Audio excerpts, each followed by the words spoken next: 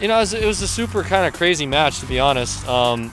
If you notice, like the scores were all really kind of lopsided, and we did a good job again of coming out and playing a good doubles point. That was huge.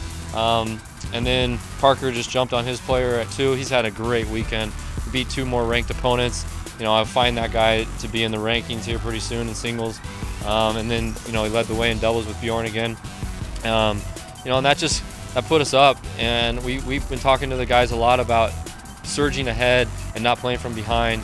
And getting that doubles point is ultra crucial. And even though they had some easy wins in a couple of positions, we bounced back and had our own, and then just kind of gave Franco the opportunity to win it there at the end. So typical match like that wouldn't last is quite, but there was no 3-setters.